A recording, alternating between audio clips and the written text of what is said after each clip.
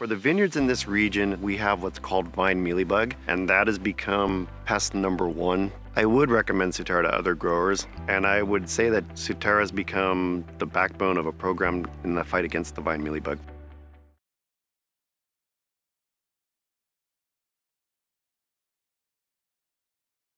Hello, I'm Matthew Malcolm with American Vineyard Magazine, reporting to you from Kapka here in Anaheim, right next door to Disneyland here, right? And I'm here with John Roncoroni, Emeritus Weed Science Advisor in the North Coast.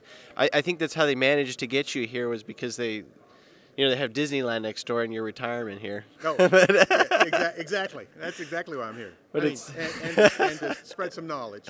Right, which you have some important stuff that you're sharing today. I hope so. Yeah. Wanted to talk specifically about spraying for weeds in the vineyards. There's a big concern, I think, because they can measure, what's in your wine, right, in parts per billion, so you can pick up even littlest traces of different things.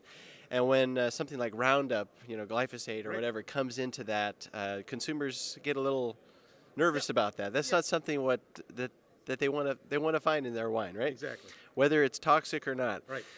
So I wanted to talk with you today what some best practices, what growers can do, specifically wine grape growers, from your expertise in the North Coast. Thank you very much. What they can do to minimize any potential, because obviously the weeds are going to be a problem. Right.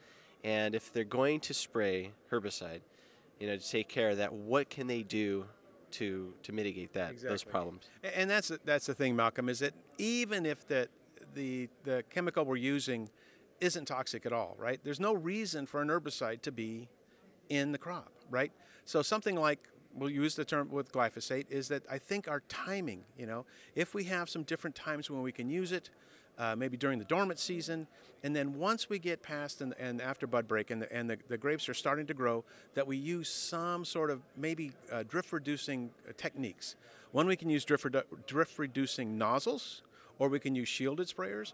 And once we get near after bloom or into veraison, that maybe we don't spray a systemic herbicide anymore. Now, I know there's been some concern that maybe when we're spraying during the dormant season that it's going, into the vine and coming, into the vine. And I would tell people that, we would see probably damage, that early damage from glyphosate that many growers have seen from spraying in the fall when you see that. And we don't see that if it's done properly in the dormant season. So, today in my presentation, I talk about how we can use just spending a little bit more on our herbicide application, maybe nozzles, maybe the equipment we use. It's not rare for growers, wine grape growers, to spend quite a bit more money on their fungicide and insecticide sprayers, because in the past they never really worried about how they were applying their herbicides. Well, now it's become very, very important on how we apply those herbicides. And again, as I like to stress, and I do talk about, if you don't want to use herbicides, there's lots of people now using sheep and some brand new cultivation equipment, and electronic, using electrocuting weeds. So there's a lot of techniques you can use. But if it comes down that you are using herbicides, there are some fairly simple techniques that we can use to really keep the herbicides where you spray them.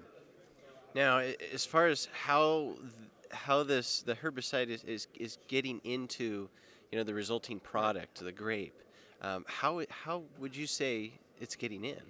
So for me, it's during the growing season, and sometimes systemic herbicides, they'll move from source to sink. So depending on where you're spraying, is it getting into that crop? Some contact herbicides, it's just the fact that they're drifting maybe onto the grapes later in the season. So, maybe restrict your time of when, maybe start spraying in the fall after harvest, and then during the dormant season. But just making sure, and I like to tell people, we use water-sensitive paper to see how our fungicides are being sprayed. Well, when you're spraying your herbicide, put one of those water-sensitive papers up in the vine to see if you're actually getting any herbicide up there. Just to make sure that you want to spray it on the ground, at the weeds, and keep it there.